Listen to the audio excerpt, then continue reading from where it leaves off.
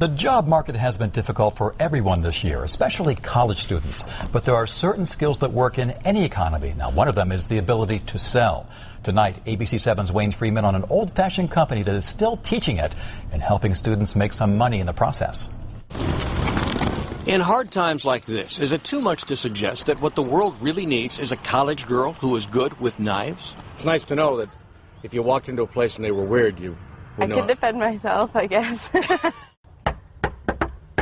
Although when Christine Hanks comes calling, it's the resident who may be defenseless, but in a good way.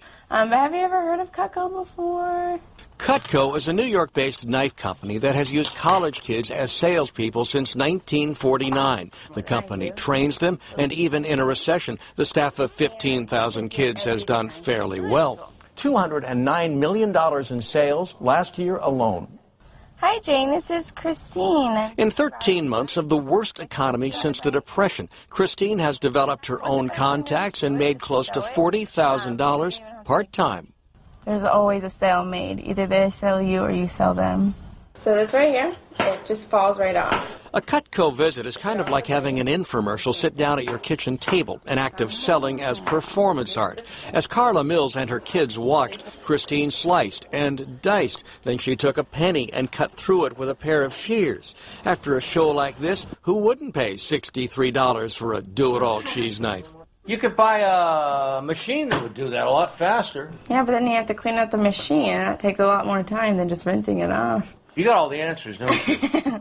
Plus, this is guaranteed forever. So if ever chips, breaks, rusts, anything, send it You have back. an answer for everything. I do. It's my job.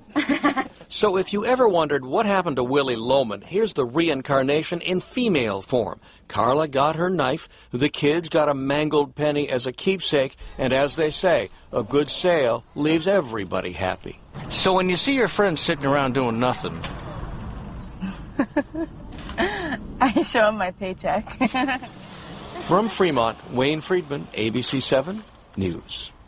Sure. Man, She's good, too. that's tough work, too, though. I'm interested in those knives now.